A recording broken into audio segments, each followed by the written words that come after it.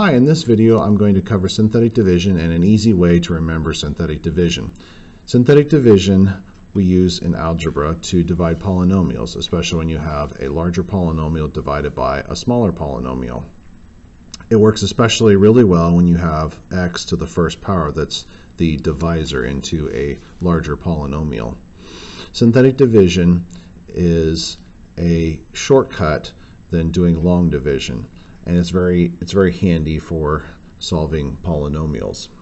Here's how we set up synthetic division. In regular long division, we subtract every time. So for example, if I have 645 and I'm going to divide that by 15, I subtract every time I do the problem. Let's see, does 15 go into 6? No. Does 15 go into 60? Yes. 15, 30, 45, 60. So that would be 4 times. 4 times 15, we multiply, right? We get 60, and then we subtract, we get 45, and then it goes in there 3 times. So we know that 15 times 43 is 645, but I have to subtract every time I do this. Well, wouldn't it be nice if I could add every time? And I'm going to add every time by changing this number right here. So this is the first thing we do, is we change this sign. So if it's positive, we make it negative. If it's negative, we make it positive. So I'm going to write down 1 instead of -1. Synthetic division turns the whole division world upside down. So instead of making a regular bracket thing there, I'm going to make an upside down one. So we got 1, -4, 8, and -3. Now where are these numbers coming from? These are the coefficients in each term of the polynomial. We don't really need the x's. Like over here with the 6, we know that 6 means 600. It's in the 3rd position. Well, this 1 right here is in the 4th position, so we know that that means 1x to the 3rd power. And just like this 4 here means 40, this -4 here is attached to an x squared. So we don't really need the x's.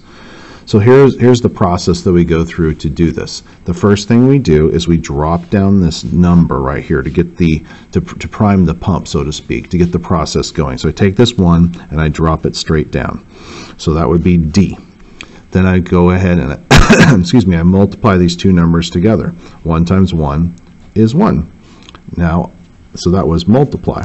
Now instead of subtracting these two numbers, I get to add the two numbers together. So I add these two together, -3. Oh, so then I start over again with the multiplying process. 1 times 3 is -3. So I put the answer right there. So there's multiply. And then I add. And then I multiply. And I box in the last number. And I add those two together. So the process for synthetic division is just remembering D mama. So we drop, we multiply, we add, we multiply, we add, we multiply, we add until we're done. So we drop this first number together, we multiply these two together, we get 1. We add these two together to get -3. We multiply these two together to get -3. We add these two together to get 5, and then we multiply to get and then we add them together to get -2. I'm going to have to get a drink of water. All right, I'm back now. We're not done yet until we put the x's back in. The boxed in number is the remainder. This is the number. It's just in order. This is the x, and this is the x squared. So I put the numbers with the different letters. So 1x squared, or just x squared, minus 3x, the number is 5. And the remainder, now what is a remainder? A remainder is a slice of the pie. It's a fraction.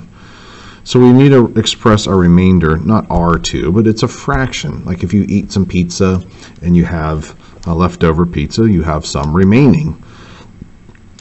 So we write it as a fraction 2 would be plus 2 over what I divided by, x minus 1. So that would be the answer to this problem. This divided by this is equal to this here. So the dividend divided by the divisor is my quotient. I'd like to go through another example and something that you need to point out with synthetic division and that's if there's a missing part. Well, we have to have all the parts to this, so we're going to divide these two. We got x cubed minus 3x plus 2 divided by x plus 2. All right, here's the second example. Notice there's a piece missing. It's cubed, there's no squared. So we have to account for that with synthetic division. So we change our sign, -2. We turn the synthetic division world upside, or the division world upside down. We have 1x cubed. We don't have any x squareds, so I'm going to put a 0 there. We have a -3x and a 2. So this is like 1032. That 0 is holding the spot for the hundreds, while the 0 is holding the spots for the x squared. It's kind of a similar kind of thing. So it's like place value. You have to hold that spot when you're doing your division. So here's the deal. It's D mama, D M A M A dot dot dot. So you just keep doing this until you're done. You drop, you multiply, you add, you multiply, you add, you multiply, you add. That's what the 3 dots mean, is if there's more parts, you just keep mamaing. All right, so we drop the 1 down. We multiply these two together. We put the answer underneath here, -2. We add these two together, -2. We multiply, we get 4. We add these two together, we get 1. We multiply here, we get -2. We box in the last number to separate it. That is the remainder. Well, this one has a remainder 0, so I don't have to do any fraction part to the end. So this would be, again, the remainder. This is the number. This is the x. This is the x squared. And if there's another piece over there, it'd be x cubed. 1x squared minus 2x plus 1 is my answer. Now I'd like to go through this problem that I did before to show you that synthetic division actually works with just regular division. You can actually use synthetic division to divide this problem right here. Again, the process is drop, multiply, add, multiply, add, multiply, add. That's the steps, and you can remember it really well with DeMama. Each year when you come back to it, I've found that if I just go, oh yeah, that's what I do, I just keep going through this process. So, example 3. Are you ready for this? We're going to do 645 divided by 15. We know the answer is 43. All right, I'm going to think about this 15 as 10 plus 5.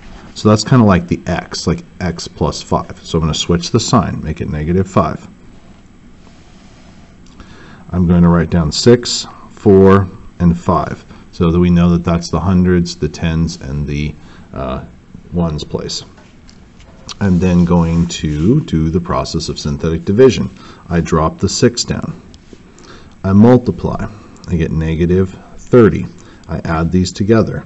I get -26. I multiply these together. Okay, so 5 times 20 is 100, and then 5 times a 6 would be 30, and a negative times a negative is positive, so positive 130. I add the 5 to it, I box it in, I get 135. So it's like, okay, well, where's the answer 43? Well, here it comes. So if this is the remainder, this is the units, so this is the ones place, and that's the tens place. There's 6 tens, so that's 60. There's -26 units. So we're getting rid of 26 of those. And then the remainder is 135 over what we divided by. And what did we originally divide by? 15. So we originally divided by the 15. So here we go. 60 minus 26. 60 minus 26 would be 34 plus, and then 15, let's see, 15 goes into 128 times, so 9 times.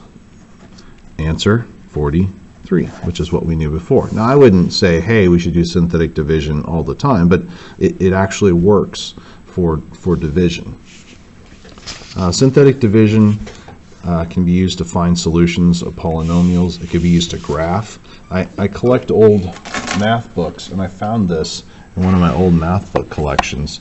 this is a solution to a problem. So they have the fourth power, x to the fourth minus 6x cubed plus 24x minus 21. And what they did is they came up with all these x values, and then they found the y values, or the f of x values, but they found all of the solutions by doing synthetic division and then looking at the remainder. Of course, they didn't box in the remainder. See, there's -3, so they synthetically divided by -3, and they got a remainder of 150. So -3, 150 is the solution when you plug in 150, or -3 up into this equation. They notice they do the synthetic division with a little box here in the back, but they drop, they multiply to get 1, they add to get -5, they multiply to get -5, they add, and then they multiply to get 5. Actually, it's -5, they add, they get 19, they multiply, get 19 again, and then -2, so -2. So 1, -2, it would be the ordered pair for that polynomial. Based on this table right here, they were able to make a really nice fine graph. Notice they counted by tens in one axis, the y-axis, and then just, it looks like they counted by ones in the x-axis. So this is an answer key from an old Algebra 2 book. And let's see, what's the copyright? The copyright in this is 1936 is the copyright on this. So it's an answer key. I don't have the actual Algebra 2 book. I just have this answer key. And there's all kinds of crazy division problems in here. Now, some of them I wouldn't want to do by synthetic division. Let's see. These, like a problem like this, I wouldn't want to divide this out. No, not this one so much. There's just some really crazy division problems in this book. Like this one right here I found in this book. You have to do x plus 36 minus x to the -1 divided, this is divided by this algebra expression out here, and the answer is just really kind of crazy. So that's the answer to it. It all works out if you keep your place values. So synthetic division isn't so great for this, but it all is division.